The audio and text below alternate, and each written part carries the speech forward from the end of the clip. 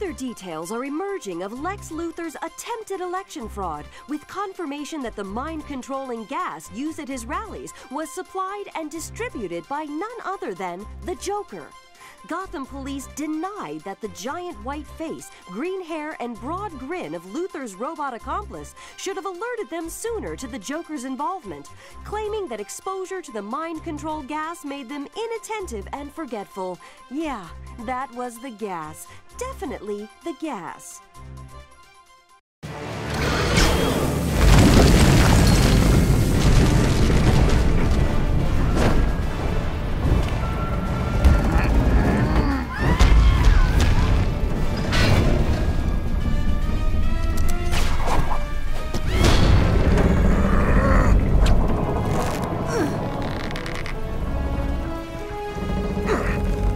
Thanks. Don't let go yet. I wasn't going to.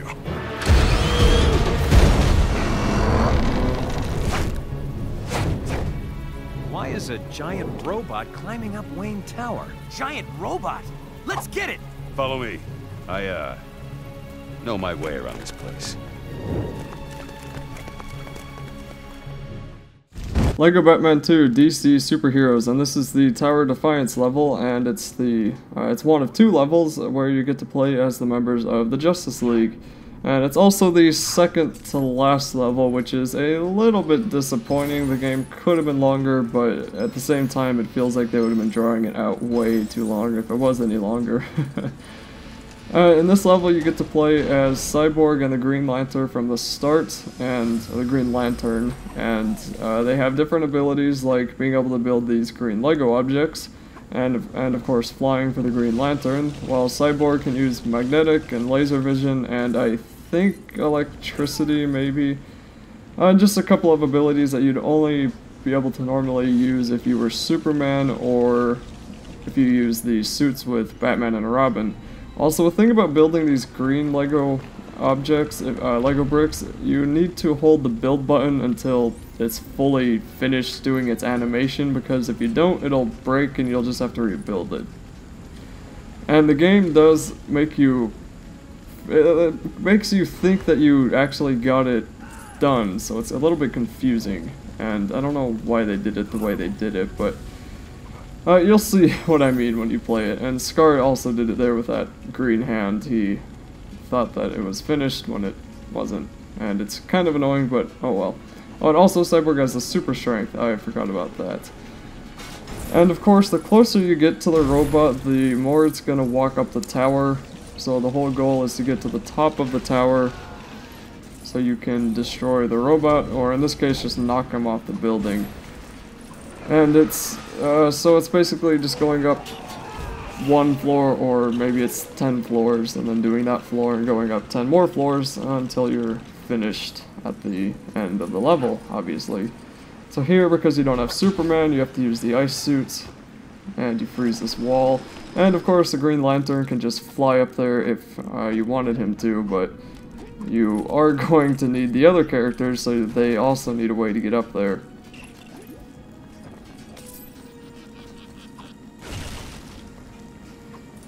Then when you're in this room, use Cyborg's laser vision to open up this hexagon wall. And that wall is a little bit confusing because you don't, it's like, it doesn't tell you you're supposed to trace around the outside, so you're using your vision on it thinking, okay, what do I do now? And then a couple seconds later you realize, oh, it's on the outside, that's confusing. At least that's what went through my head when I did it. So in here, the ceiling will fall down, or I guess the floor for that guy, and for that thug that was probably not too happy about his floor falling in. And then here you want to use the ice suit to shoot those ice dispensers, I'm going to call them. And then get this magnetic pipe opened up so you can walk up it with Cyborg. And of course, if you're playing with two players, the other person can just play with a Green Lantern so they can fly up here. Then you're going to want to zap these golden boxes with Cyborg so you can use the Green Lantern to build the bricks. And once you do, it will be a magical green spider.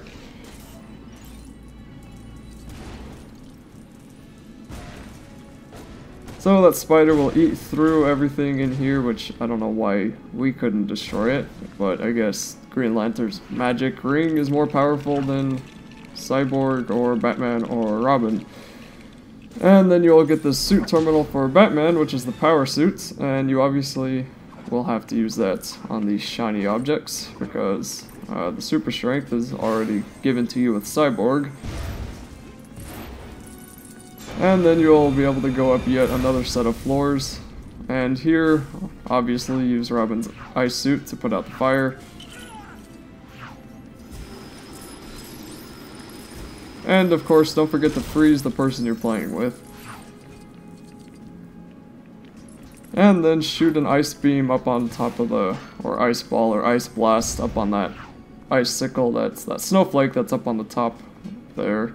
And it can be very annoying trying to aim when you have the split screen, so if you're playing with another person, try to keep your screen together. But if you're playing on your own, you don't have to worry about anything I say about if you're playing with another person, and you've probably figured that much out, so I'm just going to move on. Anyway, here you will once again see the robot, but he will once again just climb up it, and there's the top of the tower. So you are getting closer, and don't think once you get to the top of the tower that's the end of the level. You still have to do a couple of other things, which makes this a relatively long level, but still not as long as that one chemical level that was like 28 minutes. Man, that was ridiculous. Anyway, switch into the power suit and run over here to the right, suck up the electricity, and that will let everyone else who can't fly across. And then come up this ramp of this broken part of the tower and put out the fire with the ice suit. And it is annoying trying to switch between the different people just because there's so many, and a common thing in LEGO games is when there's more than one other person following you and you want to switch to the other person, you're probably going to be switching to the wrong one, and it's just always happened since the beginning of LEGO games, and I thought it would get better, but it really hasn't. And the LEGO Harry Potter did it pretty well, but that was really slow, and it was almost faster just to mess up and choose the wrong one a couple of times. Anyway, just get those green bricks down, switch to the Green Lantern, and for some reason the Green Lantern fell. And he was having a hard time following us. No idea why. Build the green bricks, and that will be 2 biplanes here.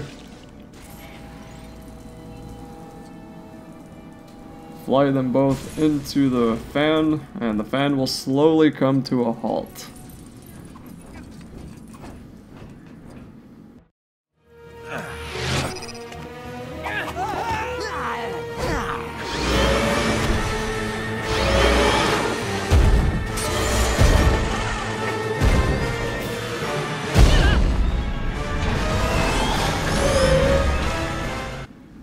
So here you are eventually going to be doing a small boss fight with the robot, and it's basically the last one. Even though there is another thing after it, but that's not exactly a boss fight with a robot, it's more of a boss fight with the Joker. And anyway, once you come over here, build this green brick lantern, what is it called? A truck thing. And of course, remember that you have to hold the button because the green mist around it, or the green aura around it, I guess you could call it, disappears once you get it built, and then it comes back once you're moving it into wherever the heck it needs to go. So it gives you the impression that you finished it, but you really haven't. So then use Cyborg's laser vision to open up this panel. And of course switch to Batman in his electricity suit to suck up the electricity, and that will let Robin get into his hazard suit.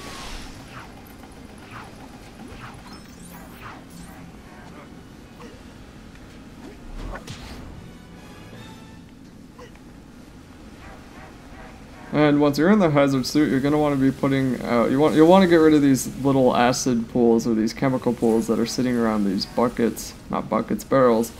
And this can be kind of annoying because the aimer's weird, and the detection for when the water's hitting it is even weirder. And if you need to, there's a pool of water right there so you can fill up your flood device. And once you get rid of some of it, there's going to be more, and I thought it was unnecessary to add that many chemicals. It was just... I don't know why they had to, but eventually you'll be able to build the handle on the helicopter, which you will obviously need to use Cyborg to pull on.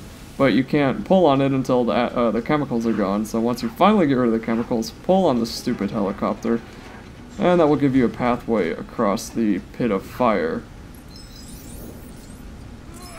Although try not to fall into the pit of fire because that just would ruin your day. Once you're on the other side here,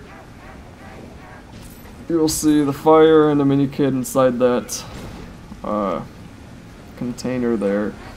And you're going to want to switch to, oh wait, not his ice suit. You'll just want to use Robin's hazard suit. I do that. You want to use Robin's hazard suit to put out the fire.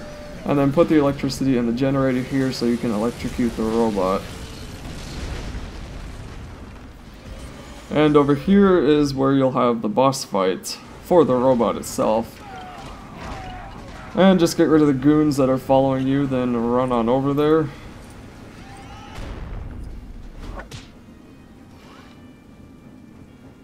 And then the Joker's robot word text thing is gonna glitch out so it won't show anything, but zoom in on his robot twice.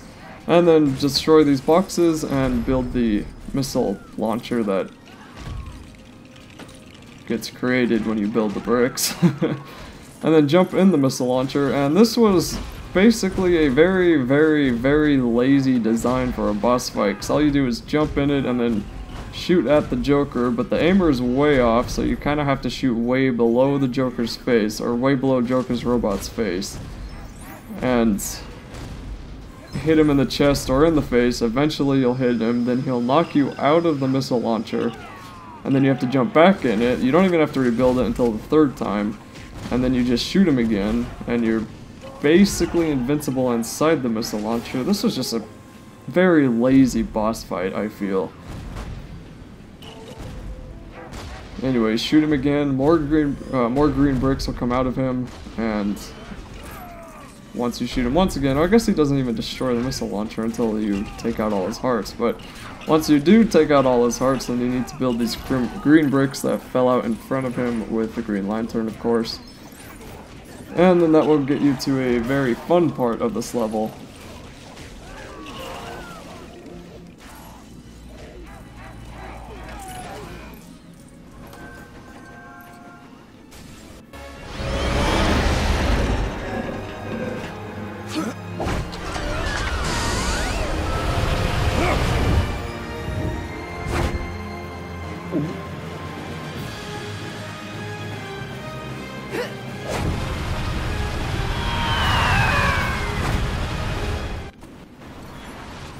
And this is where you get to skydive, and it also tells you how huge Wayne Tower really is, because it is a ginormous building.